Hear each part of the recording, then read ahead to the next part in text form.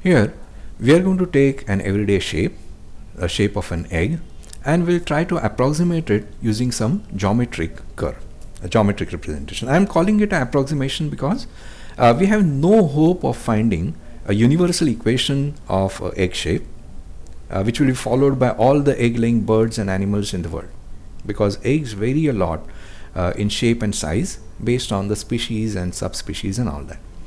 But we can still come up with a very good approximation if we start with an ellipse. So here is an ellipse, and somehow morph it, in an asymmetric way. So if we can make a asymmetric ellipse, we stand some hope of coming with a egg shape. And for that we'll start with the parent of an ellipse, really a circle.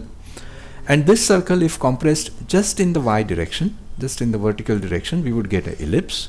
And then if we modify this ellipse, okay, the scaling along the x-axis, then we are going to get an egg. So we can represent this process in a equation form algebraically here.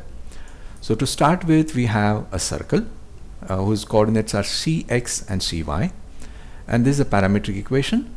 X coordinate is r cos theta, y coordinate is r sin theta, where r is a radius and theta is a parameter which runs from 0 to 360 and takes us around the circle in that process.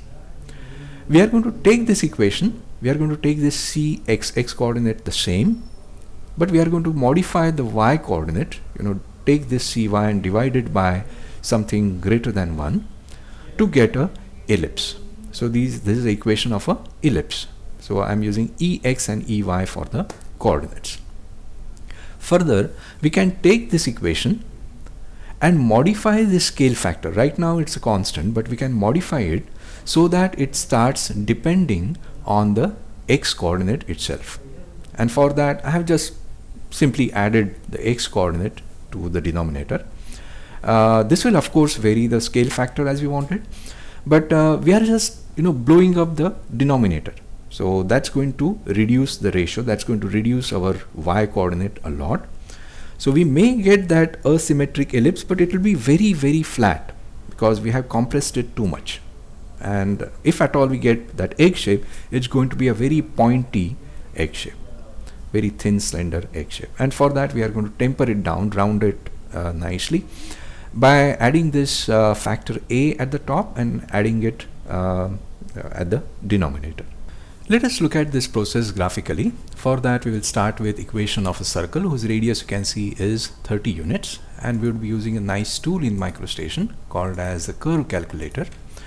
I'll name this curve as a eggshell or something, and my angle u would be varying from 0 to 360 as this parameter t varies from 0 to 1. Then I'm going to define the radius of the circle to be 30. Then my x coordinate would be equal to r times cos of u, and y would be r times sine of u. Okay. Let's see what kind of curve we get.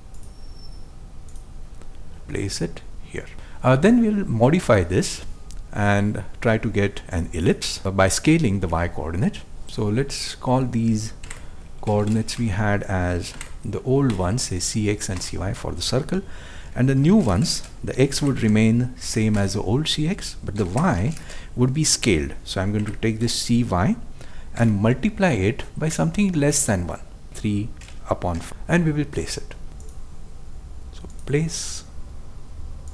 Next we go on to the asymmetric scaling. For that you can notice in the denominator I have added this cx, the x coordinate. But remember, the x coordinate varies from plus 30 to minus 30. So if we just keep it 3 upon 5 plus cx, it is going to run to a negative value through 0 of course, and then we'll be dividing by 0 and bad things will happen. So instead of 3 upon 5, let's blow it to 30 upon 50 and then do this addition. Okay, so let's modify this to 30 upon 50, and to this 50 we'll add cx. Let's see what that yields. Place it here, and you will see we are getting there, but we have kind of done too much. Okay, so the egg is kind of very pointy. Let me point something out to you. This effect of Cx is very severe in this case. How would you reduce that? Well, if you know that story that somebody was given a line in sand and was told to reduce it without touching it. And what he did, he drew another line which was longer than the first one. We are going to do the same. Instead of changing Cx, we would reduce its effect by changing its surrounding. So we'll blow this up, say 500 and 300, and you would see we are almost getting an ellipse. So we weakened this Cx too much. Okay, so let us come up with some compromise value. Say again, keeping it 3 upon 5, really 90 upon 150. But in this case, we have sort of come to a via media, and this is our egg shape, and this is the equation. We can also look at this equation and come up with a nice mechanism to draw this. Every term in this equation can be interpreted as a physical link, and we'll put one together.